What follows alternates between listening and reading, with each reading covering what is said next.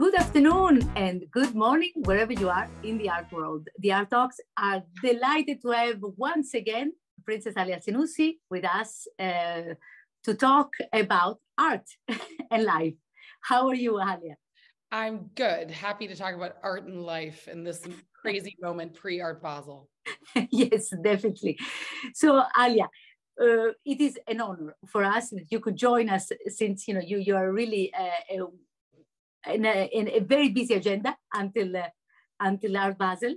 But since our first encounter and discussing the Socratic quest about life, truth, knowledge, and of course, humanity, I followed your engagement in almost all your extraordinary pursuit of bringing together art and culture.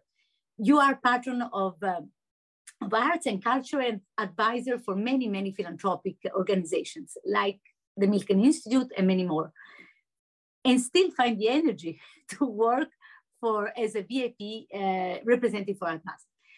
Could you tell me, where do you find your energy? Well, I have to say, I'm going to start this question.